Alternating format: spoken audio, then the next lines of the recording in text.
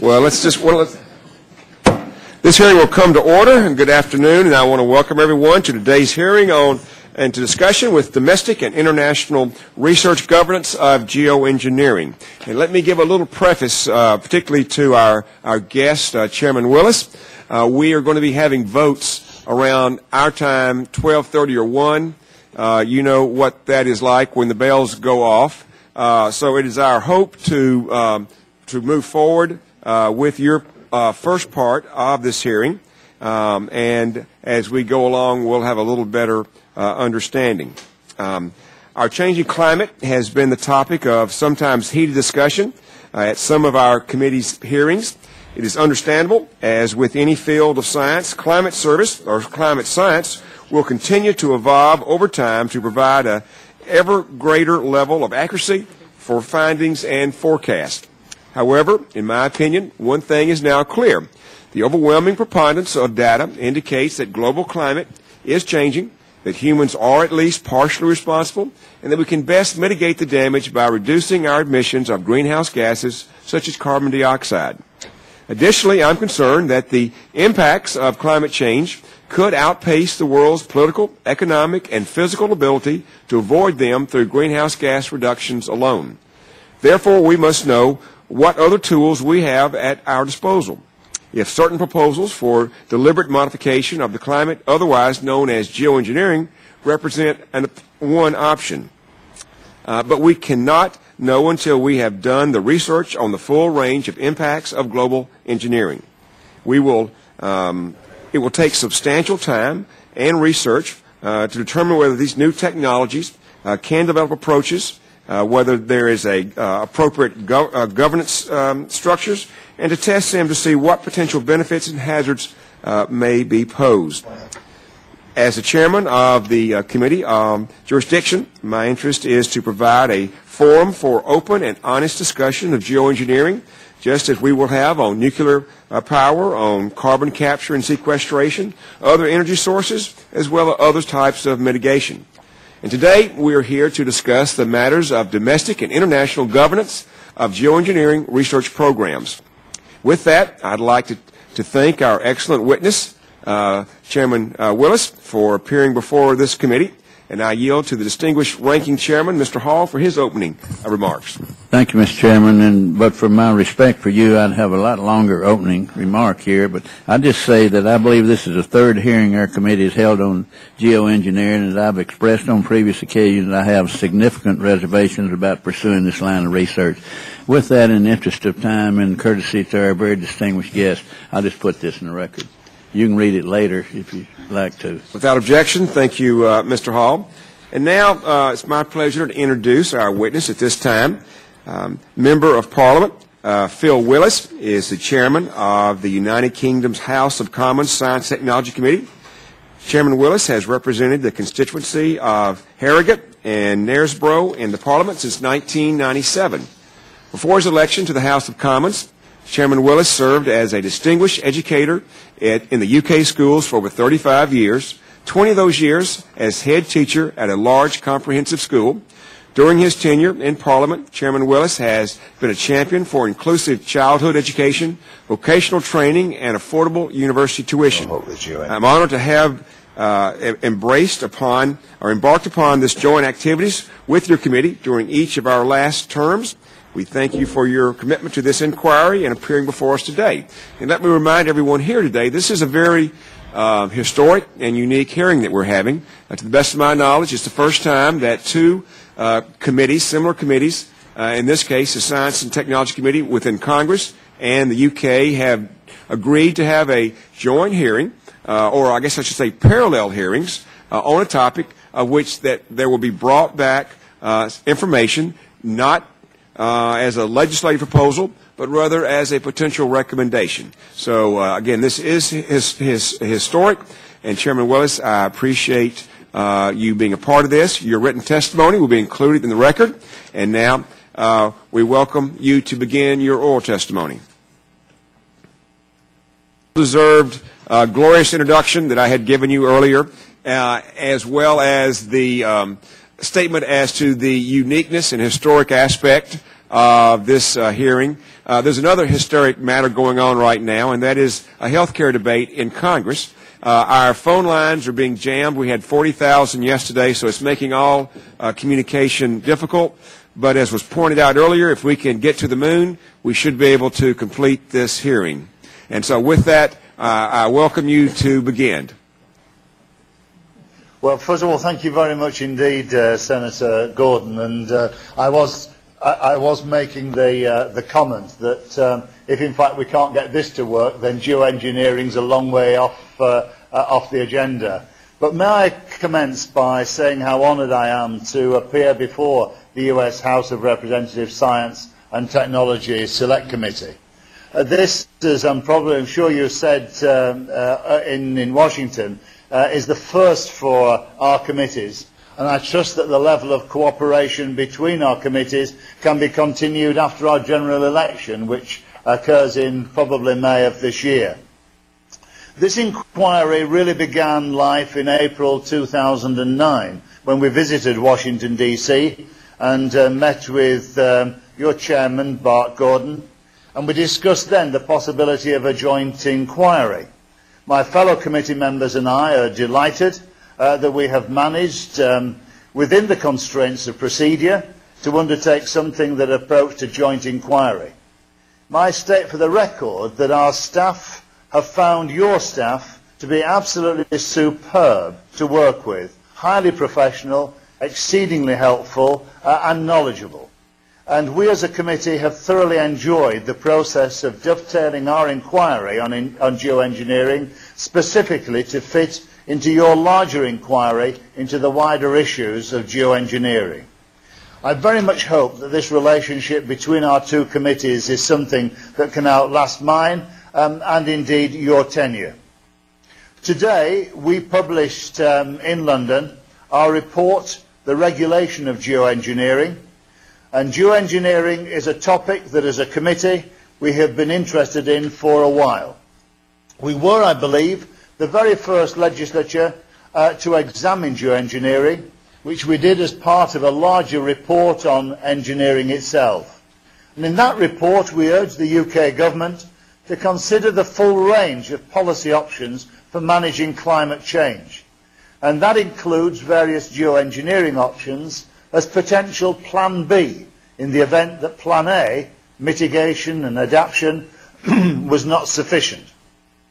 We divided geoengineering into technologies that reduce solar insolation, SDM or SRM as I think you call it, that is to keep the Earth cooler by reflecting more of the sun's energy, and carbon sequestration, that is taking carbon out of the atmosphere to reduce the greenhouse effect. We cautioned against mass rollout without extensive research and suggested that our UK research councils fund research on modelling the effects of geoengineering and to start a public debate on the use of geoengineering techniques, both of which I'm pleased to say are now underway. Following that inquiry, the Royal Society produced a report on geoengineering, an excellent report that details the scientific and technological issues and options, and I believe that you took evidence from Professor John Shepherd, who was chairman of the Royal Society's Geoengineering panel. One of the key recommendations from the Royal Society's report was that the regulation of geoengineering required careful consideration. And we decided, as part of a dovetailing exercise with your committee, to take on that challenge and move the debate on the regulation of geoengineering a little further. The first question in our terms of reference for this inquiry was, is there a need for international regulation of geoengineering research and deployment? And if so, what international regulatory mechanisms need to be deployed? We discovered two things. First, some geoengineering techniques are already subject to regulation. In fact, there's a lot of regulation in this field. For example, ocean fertilisation is being managed by the London Convention on Ocean Dumping under the London Protocol. And existing international regulatory arrangements, such as the UN Framework Convention on Climate Change, could relatively easily incorporate some geoengineering techniques, particularly carbon dioxide removal technologies. Second, as regards the remaining techniques, such as stratospheric aerosols or space mirrors, it is not clear that existing treaties could be adequately altered to encompass them, and they would need looking at afresh. Additionally, particularly for technologies such as injecting aerosols into the stratosphere, the costs are relatively low, which means that a rich country might be able to engage in this kind of activity unilaterally. And the effects are not predictable and cannot be contained within national boundaries. And we should be keen, therefore, to avoid a situation where one nation deliberately or otherwise alters the climate of another nation without prior agreement. We concluded that, and I quote, "The science of geoengineering is not sufficiently advanced to make the technology predictable, but this of itself is not grounds for refusing to develop a regulatory framework. There are good scientific reasons for allowing investigative research and better reasons for seeking to devise and implement some regulatory frameworks, particularly for those techniques that a single country or small group of countries could test or deploy and impact the whole climate." End of quote. We also concluded that there is a need to develop regulatory frameworks for geoengineering, where there are existing international regulatory regimes which need to develop a focus on geoengineering. And some regulatory systems need to be designed and implemented for those solar radiation management techniques that currently fall outside any international framework. Having decided that there is a need for regulatory regimes for geoengineering, we considered what principles might govern them. So a group of academics from universities at Oxford, University College London and Cardiff came up with a set of 5 principles of which we are very supportive. And these principles are, first, that geoengineering should be regulated as a public good, and we need to define what public good is. Second, that public participation in geoengineering and decision making is absolutely essential. If we don't take people with us, we may well lose the argument. Third, that disclosure of geoengineering research and open publication of results is absolutely essential if we're going to take the scientific community with us, and particularly we're going to take the public with us.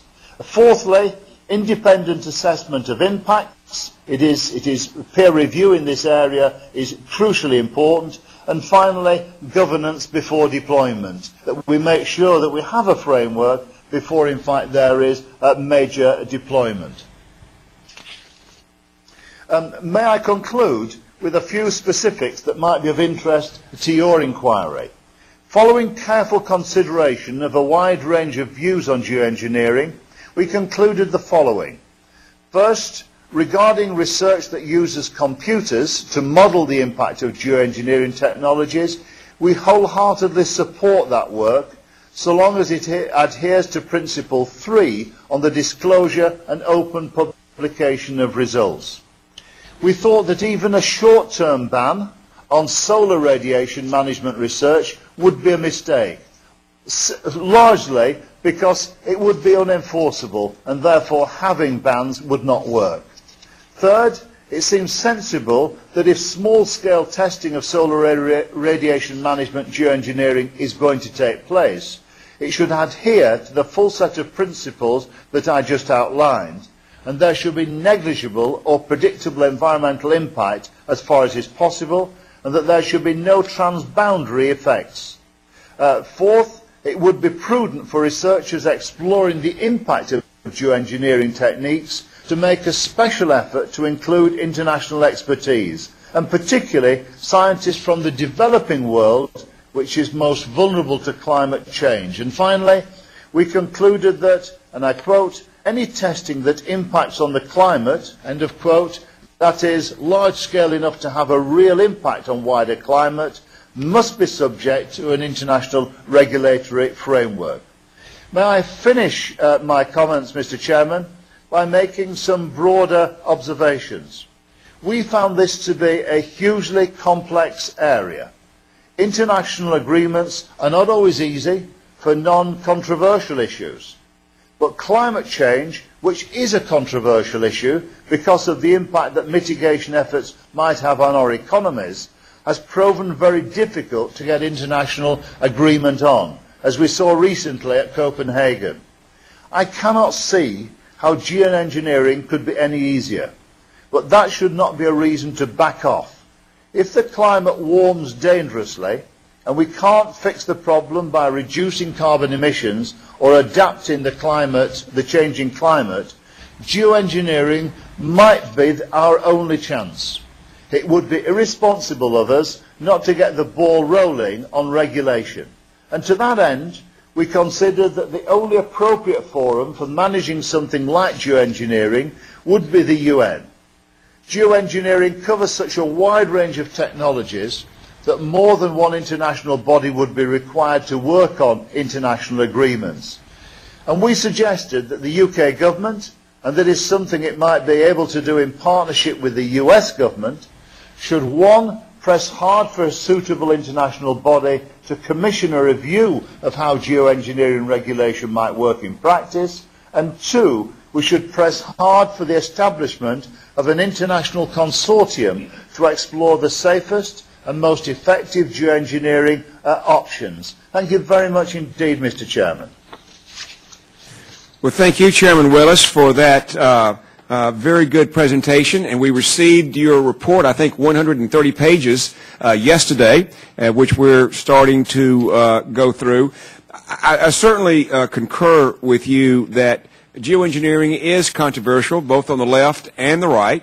And I concur that it's something that we hope that will never take place, but it would be irresponsible for us not to start at least looking at the foundation for potential research. I think any implementation is decades out, but you have to start somewhere. And so we very much appreciate your participation and that of your excellent staff. Now we will, at this point, move to the first round of questions, and the chair will recognize himself for 5 minutes. As you mentioned in your testimony, you felt that there would be an international database would be a very good way to help have a tool for transparency and public understanding. Do you have any suggestions on how that database might be developed or how it would work? Well, first of all, Mr. Chairman, there are no extensive examples of international databases. I mean, here in the United Kingdom we have a database which deals particularly with clinical trials and the use of clinical trials. Okay. And in fact the World Health Organization also has a voluntary database on clinical trials. So that's an example. And the National Centre for Biotechnology, also GenBank, which is of course held in the United States, has an excellent international global database for looking particularly at gene therapies and the like. So I think there are examples there. But I think really it is hugely important that in terms of actually creating a database, that's done in terms of international collaboration, that we include particularly third world countries as well in that, because they're the most affected by climate change as we know. So I think it's important to first of all find somewhere where in fact we would have the repository, and there'd have to be international agreement on that. I think secondly, we would want to know what would go in the database. And we felt that there were a number of things. First of all, in terms of simply listing current research. I think it's quite possible indeed to pull together the research that's going on around the world. And as you know, Mr. Chairman, there is some extensive research going on in the United States. There is research going on in Australia, in Canada, and elsewhere in the world. I think secondly, to ensure that we put what stage that research is at. If we're looking at particularly modelling from, for instance, aerosols in stratosphere, it is important that we get that result of that mid-term. We don't wait for it to be completed. I think thirdly, we make sure that the database looks at the aims of research, that when research projects are being launched, that it is clear what the aims are, so that other scientists around the world can in fact collaborate, can work with that, can actually replicate experiments. And I think, fourthly, it is important that wherever research is taking place, that within the database comes, the order of risk. That we know that a lot of these technologies are hugely low risk and therefore, can easily be lodged in a database without, in fact, having to have huge explorations or it causing controversy. Where, in fact, you're, for instance, seeding the oceans, if, in fact, you're going to put aerosols into the stratosphere, which might have an effect somewhere else, then clearly those elements of risk, I think, have got to be assessed and put into the database, and all that would be hugely influential in actually guiding future geoengineering regulation. Thank you. And how do you foresee the future of geoengineering research in the United Kingdom? What direction will it go, if at all? Are national or European Commission geoengineering research programs likely to be a reality? Is the United Kingdom's Defense Department, are they looking at geoengineering possibilities also? Well, thank you, Mr. Chairman. I think what is interesting here is if you'd have asked me that question 18 months ago, I would have said no, no, no, and no to all those points, because I think 18 months to 2 years ago, geoengineering was not on the agenda. I can recall having a committee session here in the UK Parliament with the Minister responsible for climate change, to ask if, in fact, there was any research being commissioned in this particular area. And the answer was no. We have Plan A, which is about mitigation, and we don't, in fact, plan to go down the road of geoengineering. 18 months later, the government has commissioned research, to its credit, and in fact the National Environment Research Council is also conducting research. A number of leading universities in the UK are conducting research in terms of regulation, and as I've said to you, both the Royal Society's conducted a major inquiry looking at the different types of geoengineering, and are about to, and in fact they've just announced that they're going to set up a major inquiry looking at the regulation of geoengineering. In Europe as well, whilst there is nothing in the current framework programme in terms of research projects for geoengineering, we understand that the European Research Council is in fact considering bids to actually look at particularly the modelling of geoengineering in terms of certain aspects. So this is on the rise. And I think it's good that that is happening, and it's good that we're not turning our minds away from the future need which might arise to use geoengineering technologies. And I agree totally with you, Mr. Chairman, that this is an issue of last resort and must not, in fact, deflect us from our major task of making sure that we put less CO2 into the air, and where it is there, that we look, in fact, to sequestrate it. And one last question. As we have discussed before, when you look at the major problems facing our world and globe, whether it's climate change, whether it's energy sustainability or energy independence or just sustainability of the planet, I think we're going to need cooperation with multinational efforts, both intellectually and financially. And I wanted to get your thoughts, again, in the future, what additional topics might be taken up. I know you had talked about synthetic biology at one time. Any other suggestions on those type of global issues that we might work on in the future? Well, Mr. Chairman, I think there is no doubt that the great challenges are not challenges simply for the United States or the United Kingdom, or indeed for China or India, the emerging economies. They are global challenges. The great challenges of water security, food security, energy, as well, of course, as issues like terrorism and other matters, all of which science has a major role to play, require global solutions. And I think that there is a fairly exhaustive list. I mean, for instance, the whole issue of the oceans. I remember being in the United States not long ago at Woods Hole, you know, looking at the effect of the oceans on climate, and I think that that's an area for international and global cooperation. The issue of space and the use of space, again, requires global activities. You and I talked when you were last in London about the whole issue of nanotechnologies. The way in which nanotechnologies are going to need very, very careful global cooperation if, in fact, we're going to make most use of those technologies.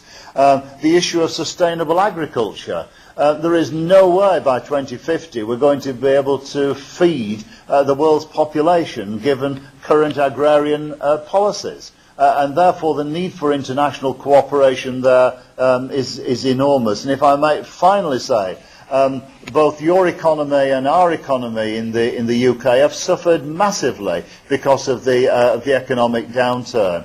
And if there is one area where there is a need for far greater cooperation, certainly between our two nations in terms of, if you like, the social science of economics, my goodness, that is one area we ought to look at. Thank you, Chairman. My time has expired. In the United States, we have Americans and we have Texas Americans. And now I recognize my ranking member and good friend from Texas, Mr. Hall. Being from Texas, we're happy to have international discussions from time to time. And about 10 or 15 years ago, we had a similar discussion on asteroids here, urging England, Germany, France, and others to come together to share the cost of tracing and tracking.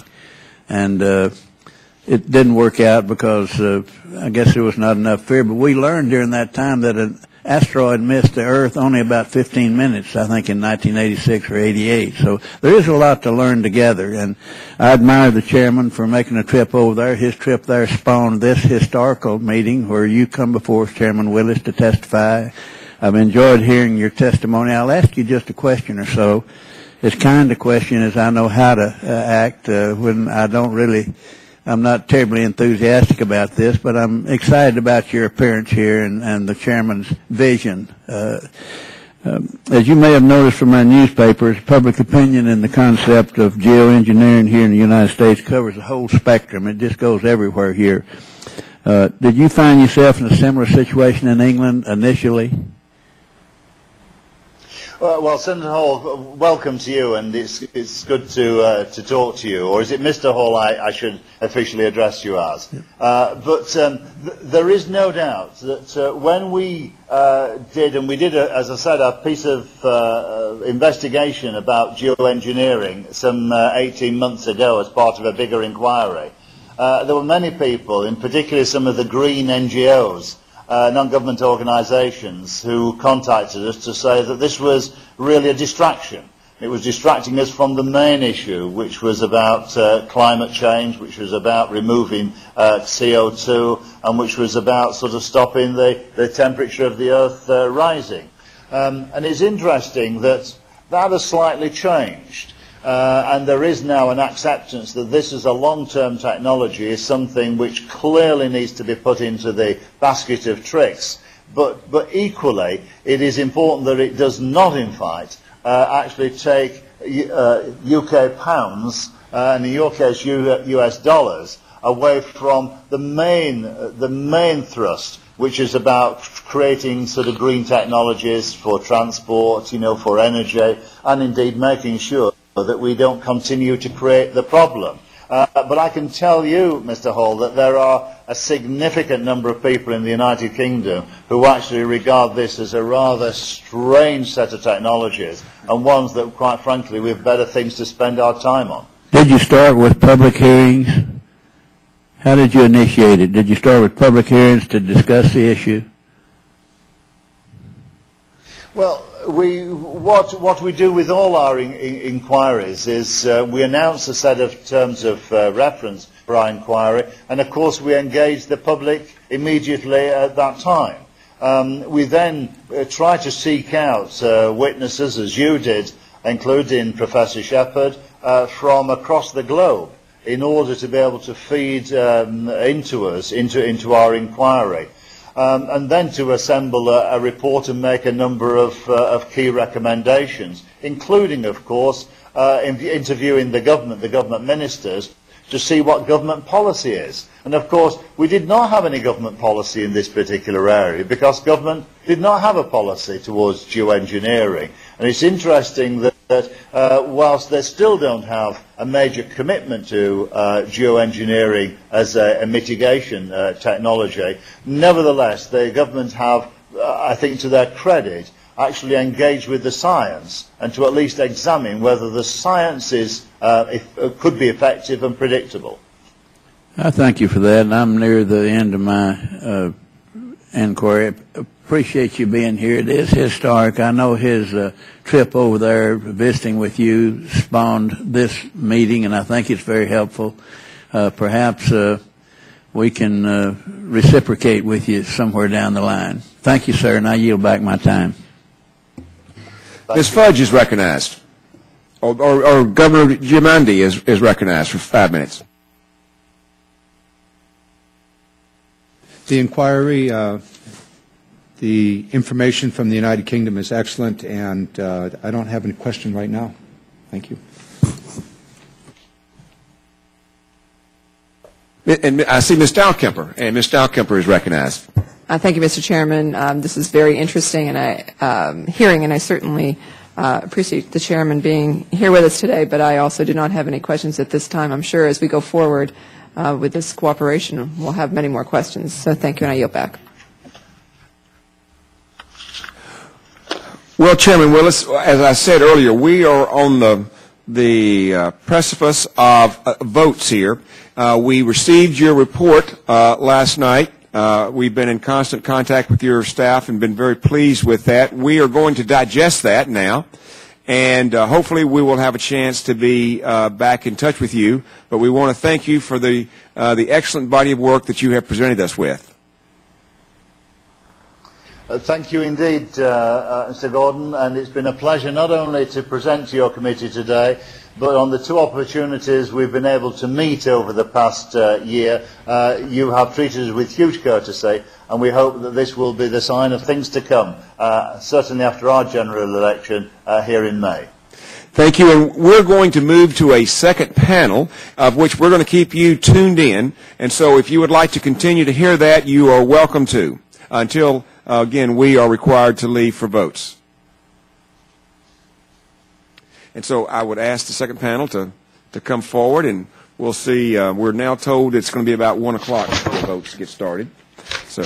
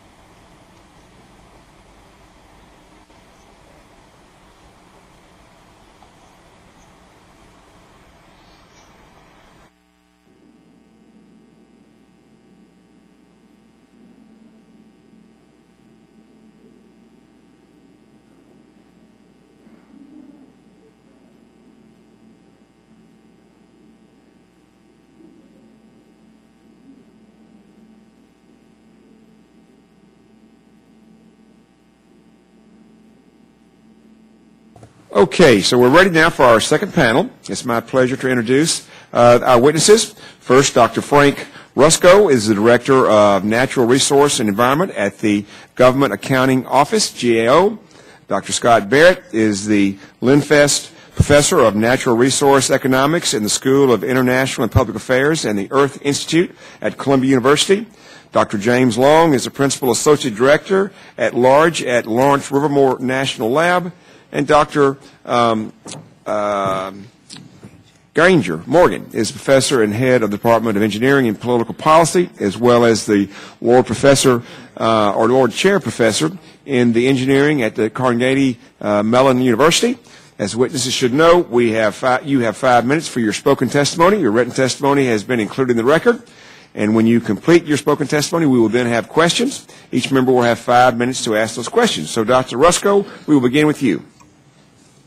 Thank you. Chairman Gordon, Ranking Member Hall, and members of the committee. Thank you for the opportunity to speak before you today on the important issue of domestic and international governance of geoengineering.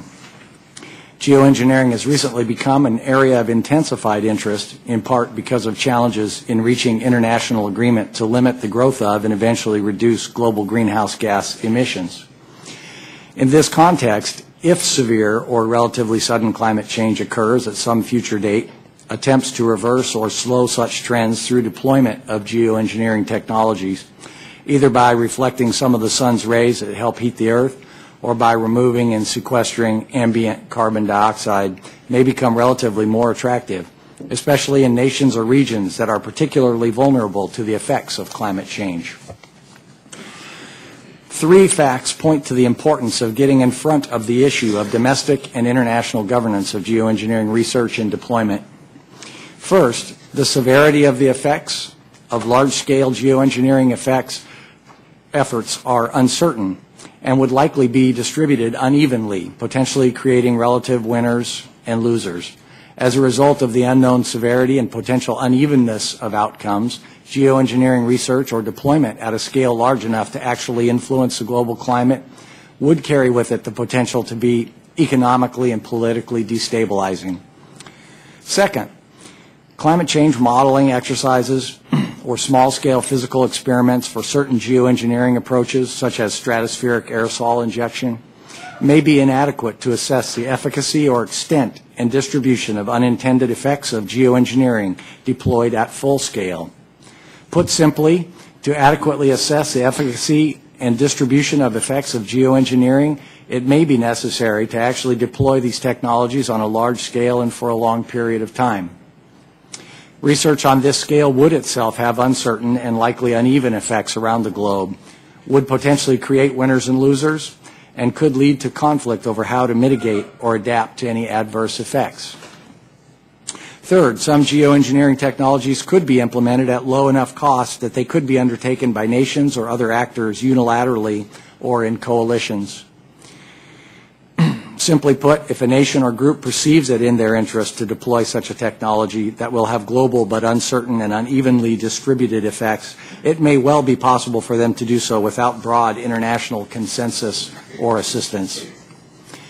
In our ongoing work in this area, we have found that some federal agencies have funded research and small demonstration projects of technology related to geoengineering. However, federal agencies have not been directed to, nor does there exist a coordinated federal geoengineering research strategy. Further, some existing federal laws could apply to geoengineering research and deployment. However, some federal agencies have not yet assessed their authority to regulate geoengineering, and those agencies that have done so have identified regulatory gaps. For example, under the Marine Protection, Research, and Sanctuaries Act of 1972, certain persons would be prohibited from dumping material for ocean fertilization into the ocean without a permit from EPA. EPA officials told us that the law's ocean dumping permitting process is sufficient to regulate certain ocean fertilization activities.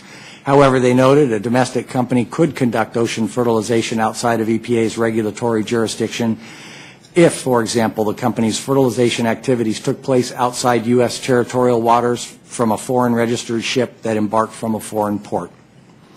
With regard to international governance, legal experts we spoke with identified a number of existing international agreements that are potentially relevant to specific geoengineering technologies. However, these agreements were not drafted with geoengineering in mind, and the signatories and parties to these agreements have typically not determined whether and how they apply to geoengineering. Further, these agreements have generally not been signed by all countries, nor have all signatories ratified or acceded to the agreements, thereby giving them the force of international law. While GAO cannot advise Congress at this time on specific needs for domestic or international governance of geoengineering research or deployment, we found broad consensus among both legal and science experts we spoke with that any geoengineering research of a large enough scale to have transboundary effects should be addressed in a transparent and international manner. However, there was a variety of views on the precise structure of such regulation or governance. For example, scientific experts recommended that research governance be established in consultation with the scientific community in order to not unduly restrict research. Similarly, we found a broad consensus that additional geoengineering research is warranted, but no consensus on the desirable extent of such research. We look forward to continuing our work in this area for the committee and hope to be able to make specific recommendations for federal actions in future reports. Mr. Chairman, this concludes my statement. I would be happy to answer any questions you or the committee may have. Thank you, Dr. Rusko. And Dr. Morgan is recognized.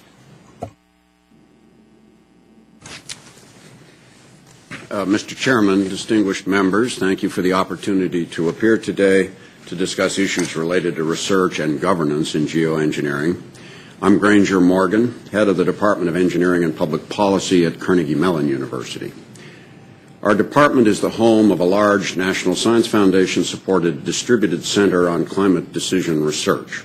Some of our center's research has addressed the subject of solar radiation management, or SRM, that would involve adding fine reflective particles to the stratosphere. We've also supported research on technology for directly scrubbing carbon dioxide out of the atmosphere. As part of our work on SRM, we've organized and run 2 workshops to engage leading climate scientists and foreign policy experts in discussions of the issues of global governance of SRM, and we've published a paper on this topic in the journal Foreign Affairs that I've appended to my written testimony. I want to emphasize that I'm not arguing that the U.S. or anybody else should engage in SRM. The U.S. and other large emitting countries need to get much more serious about reducing emissions and lowering the concentration of atmospheric carbon dioxide. I believe that can be done at an affordable cost. However, we also need to undertake a serious program of research on SRM. In a piece attached to my written testimony, my colleagues and I argued in Nature this January that the risk of not understanding whether and how well SRM might work, what it would cost, and what its intended and unintended consequences might be are today greater than the risks associated with undertaking such research. Initial research on SRM should be supported by the National Science Foundation at a level of a few $1 million per year. NSF should be the initial funding agency for 2 reasons. One, NSF does a good job of supporting open, investigator-initiated research, and we need a lot of bright people thinking about this topic from different perspectives before developing any serious programs of field studies. 2, in addition to natural science and engineering, NSF supports research in the social and behavioral sciences, and those perspectives on this subject are urgently needed.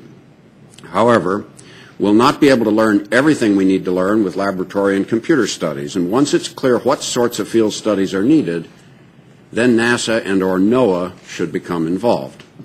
I believe that DOE should stay focused on the problems of decarbonizing the energy system and reducing atmospheric concentrations of carbon dioxide. All research on SRM should be open and transparent.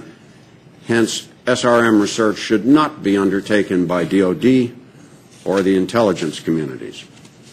Private for-profit funding of SRM research should be actively discouraged since it holds the potential to create a special interest that might push to move beyond research into deployment. I turn now to the global governance of SRM research. I believe that there should be no constraints on modest, low-level field studies done in an open and transparent manner designed to better understand what is and what is not possible, what it might cost, and what possible unintended consequences might result.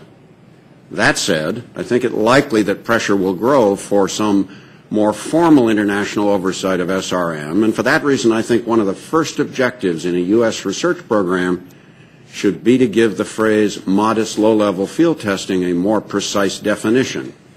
My first slide shows one way to frame this issue. In that diagram, X, Y, and Z define the limits of an allowed zone. They refer respectively to the upper bounds on the amount of radiative forcing that an experiment might impose, the duration of that forcing, and the possible impacts on ozone depletion. As my second slide shows, early research should ask what should the allowed zone, how should the allowed zone be defined and should it use different axes? What should be the shape of that zone? What should be the values of X, Y, Z, and so on? And then in joint discussion with foreign policy experts, what forms of international agreement and enforcement, if any, would be most appropriate, and what scientific input would they require? Now, all my remarks have focused on SRM. There are a number of technologies for directly scrubbing carbon dioxide out of the Earth's atmosphere and sequestering it deep underground. These are very important. The Department of Energy should support research to develop and test such technologies starting at a level of several tens of millions of dollars per year. Research and development by private for-profit firms in this area should be very actively encouraged. Mr. Chairman, thank you. Thank you. And Dr. Long is recognized. And we need to use your, there we go. Thank you.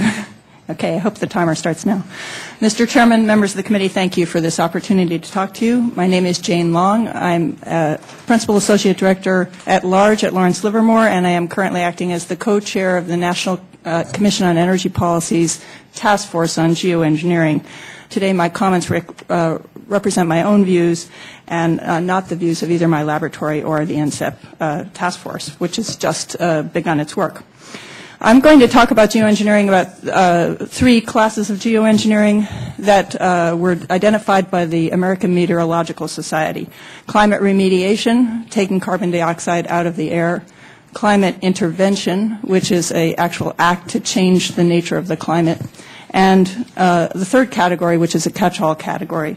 Most of my remarks will focus on the second category because you're interested in governance, and this is where the governance issues largely occur. My only remark about the category of climate remediation in my oral remarks today would be that there are fewer governance issues associated with it, that the research, as Dr. Morgan has pointed out, falls closely allied to CCS, carbon capture and storage research currently being pursued by the Department of Energy, and that this program should be expanded to include this. From a governance perspective, there is a question about whether the technology should be a public good or we should tap into the forces of the market, and I think that question depends on whether we end up having a price for carbon. If we have a price for carbon, this technology could easily be innovated in the private sector. If not, it's more like picking up the garbage and should be a public good. Let me turn my attention now to climate intervention. I really endorse the UK principles that were heard this morning. I think they're extremely important. And I would like to endorse those and say that those are at the top of my list. First of all, I think that the climate technology should be a public good, and that we should say up front that we are not planning for deployment. If we start our research program by saying we're planning for deployment, it will put a lot of pressure and a lot of pushback on whether people are against it. A lot of people who are against the idea of geoengineering are clearly for research, and we should not convolve those at this point. There are four questions that we need to get after in a national research governance format. One is what constitutes an appropriate level of governance for specific types of research. The second is what are the guiding principles and values that should be used to sanction the research. And then given these principles, what process should be used to sanction the research. And then how will the governance process engage society. Dr. Morgan has presented a concept for determining that level of research, which should proceed with what I'll call only normal governance. I endorse that and recommend that you convene a National Academy of Science panel now to help define what that bright line is below which research can proceed with impunity. This is critically important because we need to get started on research, and a lot of research is not problematic, and getting a definition of what we can go ahead with would be very important. Then we need to work on principles. I would like to add a few principles to those you heard this morning, and that is beneficence should be a principle. We should have, we heard transparency, we heard public good, we heard public participation, we heard independent assessment of impacts, and we heard governance before deployment. But I would like to add to that that we need to have some assessment that the risks of the project are not outweighed, that the benefits of the project, the potential benefits of the project, clearly outweigh any risks that are there, and some aspect of justice, ensuring a reasonable, non-exploitive, well-considered procedures, and that the risks are fairly distributed. In the research program, I think that the justice perspective is one that should be quite clear. We should not be taking advantage of people or peoples in doing research, but beginning to ask the question in the research program will help us as we move towards possible deployment.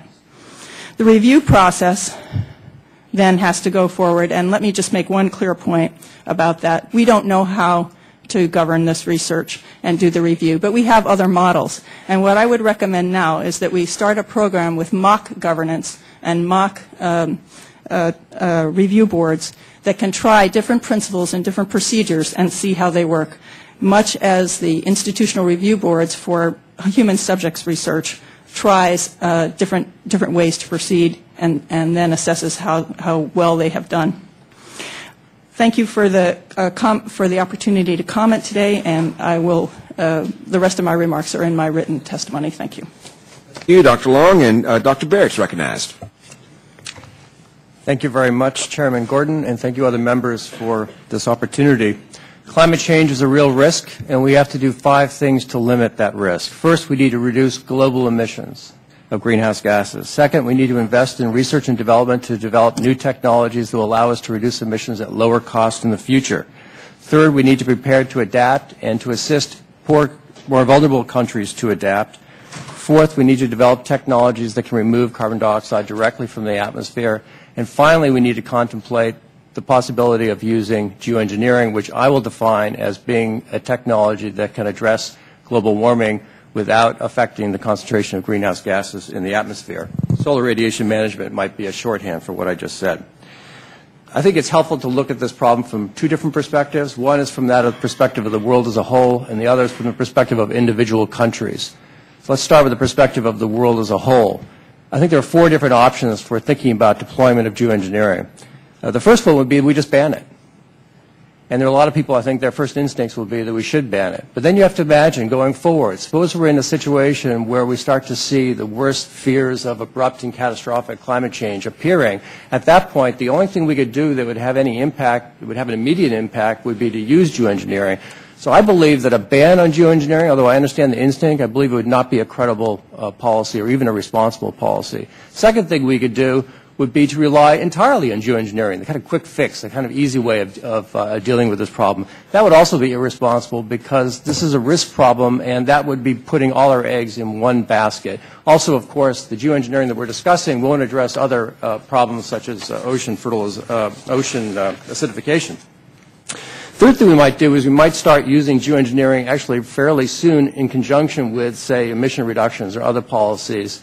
And the fourth thing that we might do would be to develop the technology and to keep it in reserve should the moment arise in the future where we do face this scenario of abrupt and catastrophic climate change. I've looked at all 4 options. I think a case can be made for the last 2. I think a case cannot be made for the first 2. So let's look at this issue now from the perspective of individual countries. I think 2 scenarios are relevant. One is a scenario of gradual climate change. This is kind of the slow unfolding of climate change over time. And what we know about this scenario is that it produces winners and losers. Now the losers, and I've done some back-of-the-envelope calculations, the losers may find it in their interest to want to use geoengineering to offset the effects of what I'll call global warming. The problem is that if that kind of climate change creates winners and losers, the use of geoengineering will also create winners and losers. So this is a situation in which there would be, I would say, international tensions and possibly conflict. I actually think, though, that when you have a situation like this, there are incentives there for the conflict to be resolved. I'm going to come back to that a little bit later. I don't worry about geoengineering wars. The second scenario that I think is relevant would be abrupt and catastrophic climate change. And in that scenario, opinion around the world is going to be very uniform. And a lot of countries are going to want to contemplate the use of this technology. So I think in that scenario, clearly, you don't have a problem of international conflict. In both cases, though, I think we need to contemplate the development now of rules, because rules will reduce uncertainty, and uncertainty is something we want to do to manage these risks. And in particular, I think we need rules for the possible use of geoengineering as well as for research and development into geoengineering. And the essential thing to understand about this is that we also need rules, we need arrangements, international arrangements to reduce emissions, but the incentives for countries to reduce emissions are individually are relatively modest, even though collectively we'd be much better off if all countries took action. So you have a colossal free riding problem. With geoengineering, it's exactly the opposite. It would be something a country could do on its own, and the costs, as we understand them today, are sufficiently low that it may be in one country's interest or a small coalition of countries' interest to actually use it. So for the one issue, reducing emissions, you want to encourage countries to act. On the geoengineering, you want to do the opposite. You want to restrain countries from acting when that action would be opposed and may possibly harm other countries. Now, what kind of rules would we need to address geoengineering? I can think of 7 that would be relevant right now. The first is that we need to understand that geoengineering is only one of, as I said, 5 things we need to do to reduce the risks associated with climate change.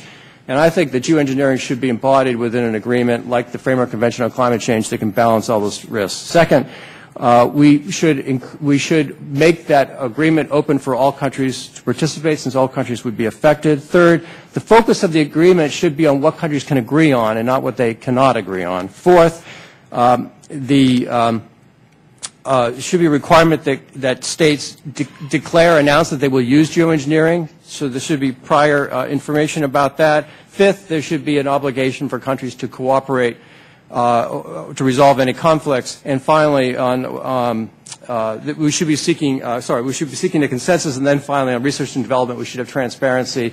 And I would also encourage international collaboration. I think the final point, though, to make is that we need not only to understand the technology, but also to build trust. Thank you. Thank you, Dr. Barrett. I think the concept of trying to find what we can agree upon is unfortunately unusual around here. We spend too much time on what we can't agree upon.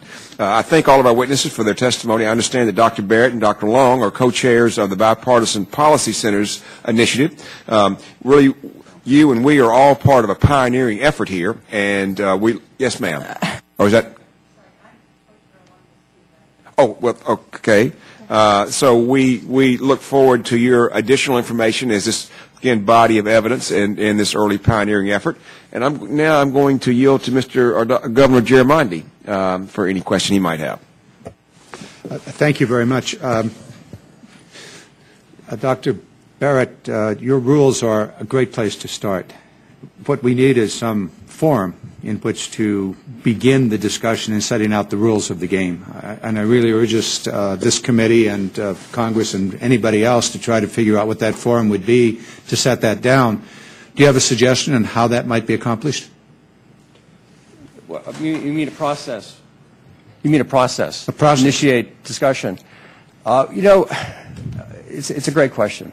And right now, in the follow-up to Copenhagen, there's been a lot of discussion about that process and whether that process is the problem. And I actually don't think the process, the UN process, is the problem. I think it's our approach to climate change that has been the problem. So I think the diagnosis is very important. I think on this issue, because all countries have a stake in the issue, and I think this is an issue that people need some time to think about. Our first reactions to this issue are not the same as our reactions as we think about it more. So I think the natural place in which there should be a beginning of a discussion would be under the Framework Convention on Climate Change. I think that agreement needs to be revised to address this fundamental problem of reducing risk. And I think once we look at this as a problem of reducing risk, we will want to include under that agreement a lot of different issues, including geoengineering. I don't have time with my questions to go to each one of you about that, but I think that's really a central piece of where we need to go as a committee is to, okay, what's the next step? What's the process for that? I'd like to go to Dr. Long for a couple of reasons. One, we've had wonderful discussions about this over the years, and you're from my district. So the other three, please excuse me. And this really speaks to Dr. Morgan's point that the Department of Energy should not have a role here. I disagree with that, and I'd like Dr. Long to really talk to this issue. It turns out that the laboratories, the Department of Energy labs, have a very, I think, wrongly defined mission at the moment, which is nuclear security. Mm-hmm. And I think they have to have a change in their mission statement to one of national security, where all of the resources at those labs can be used to deal with a broader range of national security issues beyond bombs. For example, the biggest and perhaps the best computer to deal with climate modeling is at Lawrence Livermore National Laboratories. Sometimes Alamos will dispute that and others will dispute it, but the labs do have extraordinary computing capability, which is central to this issue. And also a lot of knowledge about things that go boom. For example, if you want to seed the atmosphere with sulfates, you're probably going to use something that goes boom. Anyway, these kinds of things are there, and I would just recommend that. So, Dr. Long, if you could speak about the assets that are at the laboratories in the context of dealing with this issue. Well, I think one of the most important things that is in my written testimony, I didn't get a chance to talk about, is the need for adaptive management in this problem. And to do adaptive management, we are going to have to be able to predict. We're going to have to make a prediction about the results of our actions. And then we're going to have to be able to discern whether that prediction is correct by making observations. And then we're going to have to decide whether we're going in the right direction and change direction if we're not. There are many things that are required to do that. One of them is computing, and one of them is simulation of the climate. The laboratory conducts currently a program called PCMDI, which is Program and Model Comparison for Climate. These kinds of studies, very careful, even-handed assessments of whether the climate is changing in response to the actions we are taking, or it's just climate variability that we're seeing, are going to be critical. And these kinds of calculations are very demanding and can be done at national laboratories. It also, this problem, though, also relates to something that Dr. Barrett said. Somewhere in here we have to engage with the public and with the policymakers at the same time that this kind of analysis is coming in, because the hardest piece is, it's hard as it is to make a decision to take an action, we're also going to have to make decisions to change the direction of our action, and that is going to have to be supported hand in hand with really good analysis and fingerprinting of what we're actually doing, and that exists at the national laboratories. Dr. Morgan, you wanted to jump. You've got a few seconds to do so. Yeah.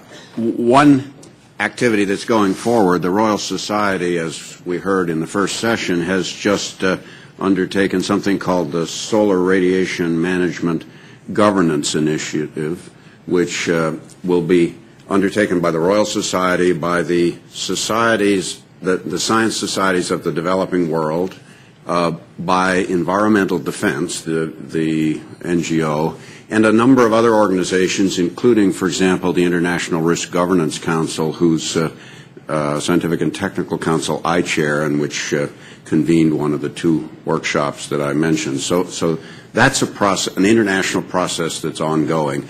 I would argue that one does not want to get too firm a restriction in place on small-scale studies early on, because it'll tie the science hands. Well, you're very quick on when the red light came on, right in the middle of the sentence. Oh, I don't know if the chairman is that strict. Could you finish your sentence? No, I would simply suggest, I mean, the reason I showed that slide with the funny box was to simply say, I think what the science community ought to be trying to do is say, you do small-scale stuff inside this space, and it's a scientific question what that space ought to be. There shouldn't be a lot of oversight and restriction. If you put too much UN approval and other stuff in place, we're never going to get any answers. And so we got to find a space that's safe and appropriate to do studies, and then say, outside that, that's forbidden until, you know, there's some larger governance structure in place. Mr. Chairman, I'm going to take another 30 seconds, if I might, and just compliment you on this meeting and really urge you and your committee staff and rest of us to really hone in on this issue. I'm very taken by the issue of setting the rules, whatever those might be, and the caution that was given, and also the full utilization of all of our research capabilities here in the United States and around the world in some sort of a coordinated effort. It's really, really important in my mind, and I thank you for the hearing. Thank you, Governor. The lights are automatic, but folks have made a lot of effort to get here and participate, so we try to be generous with our time. Mr. Hall is recognized. Mr. Chairman, I only want to ask unanimous consent to do something here if I can find it. I want a paper that was published in the Journal of Petroleum Science and Engineering by the Economides couple. I'd like unanimous consent to place that journal article into the record. Without objection. I'll yield back my time, sir. Dr. Baird's recognized.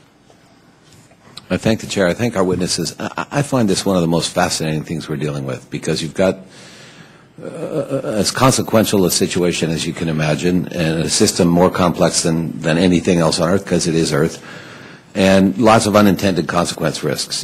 Just last week, I think, or this week, an article about the fertilization of the oceans leading to excessive algal bloom, presumably, and domic acid. And the question here is, we are doing geoengineering. It's called the CO2 we're putting in the atmosphere and methane, et cetera. And now we're trying to sort of put that genie back in the bottle. Let's suppose I'm the Maldive Islands. And I quite fairly and realistically assume that the likelihood of the industrialized world actually cutting CO2 emissions in a reasonable time is grim. And it's existential for us. And I'm going to just do some SRM on our own. Can't hardly fault them. We've done the geoengineering in the other direction on our own. What's to prevent that? Or even in a James Bond scenario, some rogue rich guy puts some airplanes in the air and seeds the clouds. What is to prevent that? Dr. Morgan or Dr. Rusco, you talked about this. Nothing to prevent somebody initiating it, but the U.S. Navy can stop the Maldives. The U.S. Navy can't stop, Russia if it decides that the whole interior of the country has become an impermeable bog because of the thawing of permafrost. China, because precipitation patterns have changed, and they can't feed their people anymore. And so one of the reasons that we initiated this workshop at the Council on Foreign Relations a couple of years ago was precisely to begin to address the issue of unilateral action of the sort you describe. And I think it remains a serious concern. There's disagreement within the foreign policy community about just how big a concern unilateral activity might be. But the notion that one or a couple of major states might decide to do it, I think, is quite troubling and, given the right circumstances, might be very hard to do much about. We have a new variation of mutually assured destruction here in some ways. Yeah, Dr. Barrett. It is a great question. I think the point, and actually there's a scenario I developed in my written testimony about India. I think it's much more likely to be the country to use it. It's only hypothetical, but still, it's a very plausible. Given the impact on their population, yes, and the migration that would be forced by it, sure. Yes, indeed. And but other countries, again, for that scenario of gradual climate change, if India had the incentive to want to use geoengineering, other countries would be adversely affected. They, of course, would oppose that move. And you can imagine first it would be opposition would be voiced. Then other measures might be taken. There might be development of counter-geoengineering measures. And also there could be a military strike. But it's precisely because of that, actually, I think what you're looking for, and I think what we want in the form of what I call rules or in terms of a kind of regime on geoengineering is a space in which countries can actually negotiate through their differences. And I think there will be strong incentives to do that. The countries that are the most capable to act on geoengineering are all nuclear-capable states. And I think the most important thing is that we don't let this whole system rip, but we create the space for negotiation. Dr. Lowe? I'd like to add to that I think that the research program can help to mitigate this situation. The thing that we need to focus on is the creation of international norms and mores that support the same ethical constructs when it comes to deploying geoengineering. And by building that into an international research program and beginning to practice those kinds of relationships and norm-building exercises through the research program, I think we can help to mitigate that situation. I would really encourage this panel and my colleagues from the other side of the aisle to I think it's an urgent need for a constructive dialogue with my friends on the other side of the aisle on this, because we spend an inordinate amount of time here on this committee, unfortunately, debating whether or not this is real, and as if the outcome of our debate will somehow impact what happens in the real world. By that I mean as if climate change is going to be stopped if we declare it's not happening. But I think the adverse consequences that you're describing, and the profound geopolitical, national security, economic disruption, if you get your bet wrong, really has to be discussed. Because if we're at this level of discussion, and when you talk about India, the migratory disruption of coastal sea rise is astonishing, and how that affects everything else. We really have to engage my friends on the other side who have a good and healthy, decent respect for national security and economic issues to consider this aspect. And we haven't done it enough. And I would invite them to discuss with you folks these implications. Because if we just say, well, we're not going to do anything because climate change is a hoax, as is sometimes said by colleagues, that hoax can have some darn serious consequences if it's not a hoax. And we just need to speak in a language that my friends on the Republican side I think will appreciate in terms of national security, et cetera. And so I hope, sorry they're not here, but I think it's an avenue that we ought to explore more. Thank you, Mr. Chairman, for calling this hearing. Thank you, Dr. Berry. We'll be sure to have metal detectors when we get ready to do that discussion.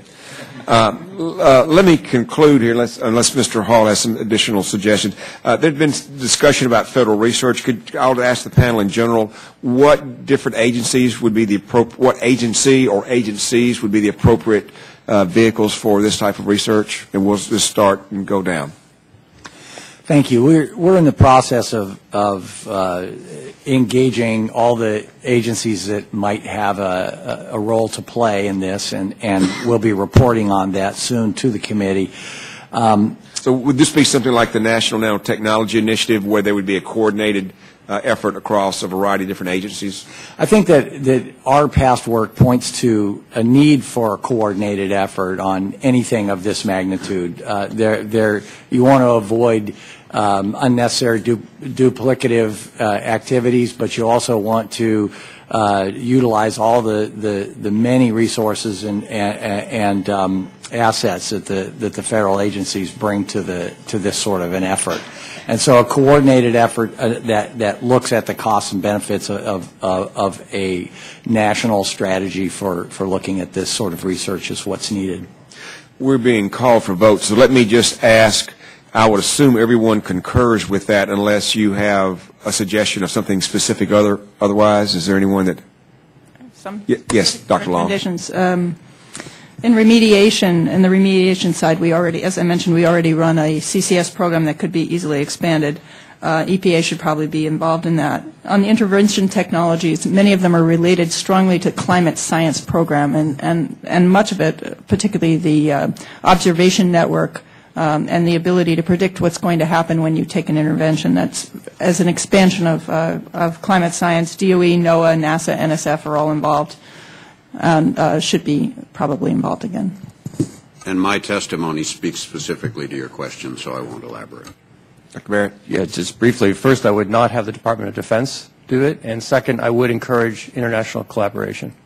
And you want to elaborate on why you would not have the Department of Defense participate? I think this issue of trust that I ended my testimony on is extremely important, and I think the moment that, and if our Defense Department can be involved, and so can other countries, and I think there's already enough distrust on a number of issues, including, for example, space involving different countries. I think it would be much better to keep this as an issue that's addressing just the one threat of climate change.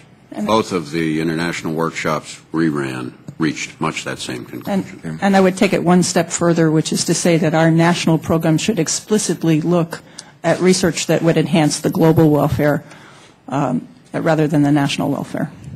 Mr. Chairman? Dr. Baird, recognized.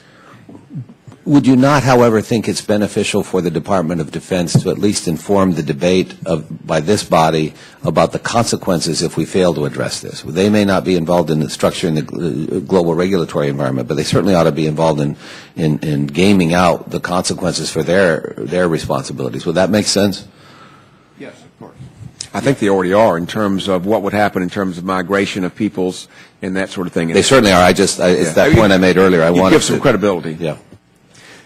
Well, as I said, our votes are on their way right now, so let me thank all of our witnesses for being here today. The record will remain open for 2 weeks for additional statements from members and for answers to any follow-up questions that the committee may ask the witnesses. Once again, I appreciate you giving your information to this pioneering body of information that I think will be beneficial for generations to come. And this hearing is concluded and the witnesses are excused.